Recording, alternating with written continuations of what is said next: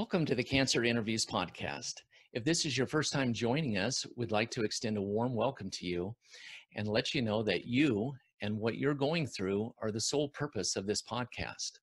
We look forward to bringing you interviews with amazing people who've also experienced cancer in their own lives, and we look forward to sharing the cancer journey together.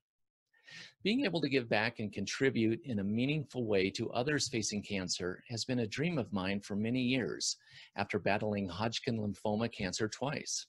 I soon realized I needed help from others to really make this dream come true. That's why I invited Bruce Morton, a prostate cancer survivor and longtime friend of mine, to join me, along with my wife, Suzanne Foster, who was my caregiver during my second cancer journey, to join me as co-hosts of the Cancer Interviews podcast. Thank you both for being here today. And Suzanne, why don't you take a moment to tell us a little bit about yourself prior to becoming a caregiver? Hi, I am Suzanne Foster, and I currently live in Golden, Colorado with Jim. I was born here in Denver, Colorado, lived a short while in New Mexico as a child, and learned to love to ride horses at that point in time, and came back to Colorado where we still enjoy horses, and we go to our land in Wyoming, kind of a recreational activity. I work for Jefferson County as a paralegal, and in the past I was in social work for 10 years. Now I'm going to introduce our next team member, Bruce Morton. Hi, my name is Bruce Morton. I'm a native of Castro Valley, California, which is in the San Francisco Bay Area. In pursuit of a radio career, I have lived all over the country and was living in Hackensack, New Jersey, and working in New York City in the year 2000 when I was diagnosed with prostate cancer. In 2001, I moved to Denver, Colorado, where I've been ever since. Now it's my pleasure to bring on the founder of Cancer Interviews, Jim Foster. Thanks, Bruce. And now we'd each like to share a little bit of our background and how we all ended up being co-hosts here on the Cancer Interviews podcast. My journey began back in 1995 after rafting the Grand Canyon with my friend Jim Merle. And shortly after returning home to Denver, I fell down at work face first, ending me up in the hospital. And the doctors couldn't seem to figure out what was wrong with me. I spent time in several different hospitals, even flew to a well-known clinic in Minnesota, where I still wasn't accurately diagnosed until 14 months later, when a doctor that was covering for the weekend saw my eyes dilate unusually and called for some additional tests that I had never had before. The original diagnosis was stiff person syndrome, which is extremely rare, and it was unknown at that time what a possible cause of that might be. After 14 months later, after getting a biopsy of a lymph node in my neck, it was determined that I had Hodgkin lymphoma cancer, stage 3B. And at that point, I became a cancer patient and underwent 6 months of chemotherapy. And after that, scans showed that my cancer was clear, and I was determined to be in remission. I was very thankful at that point and kind of went on with my life. Later that year, I met my wife, Suzanne, and we got married in 1999. And in early 2002, she became pregnant, and we were really excited about having a baby. And a couple months after that, a lump appeared in my neck, and I went back in to get it biopsied. Came back that that my cancer had returned, and at that time I went through additional chemotherapy and an autologous stem cell transplant and high-dose chemotherapy regimen.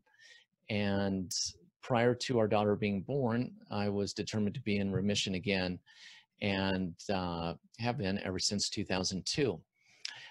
So it's been a long time coming, but ever since the first cancer journey and then the second journey, I really wanted to find a way to give back to others that were going through a cancer diagnosis and their families, to help them in some way. And so I'm very grateful to have the opportunity now with my friend Bruce and my wife Suzanne to try and bring valuable information and informative information to you that hopefully in some small way may help you with your cancer journey.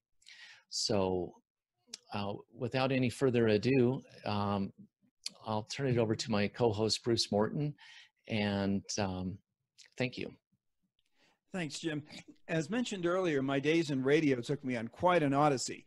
I went from Reno, Nevada, to Reidsville, North Carolina, to Newport, Vermont, to Berlin, New Hampshire, to Boise, Idaho, to Eugene, Oregon.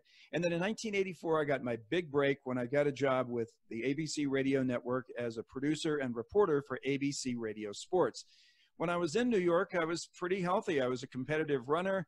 I was averaging around 6.5 minutes a mile and thought I was in good health in the year 2000 when I was diagnosed with prostate cancer. That was in December.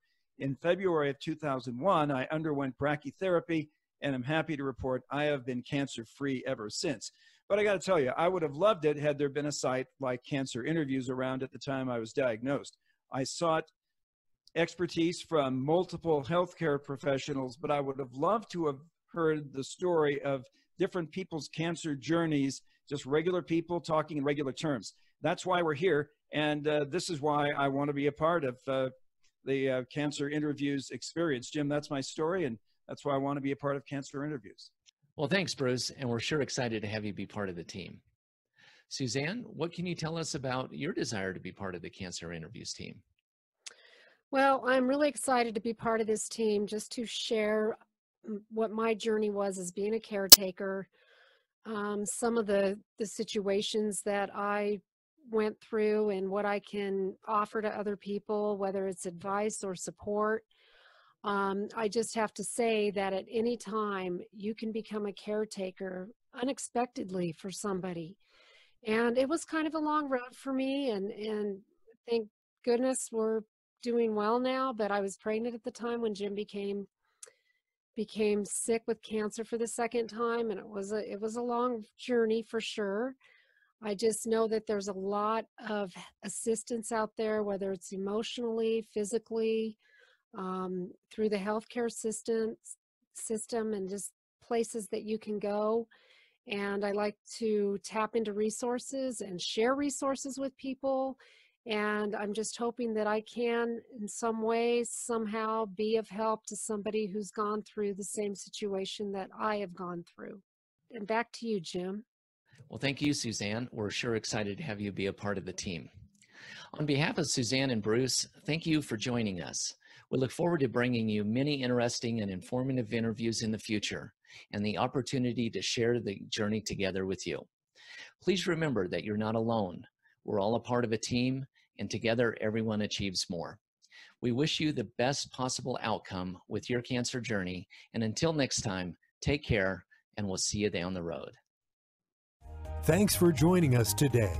For more information, please visit us online at cancerinterviews.com.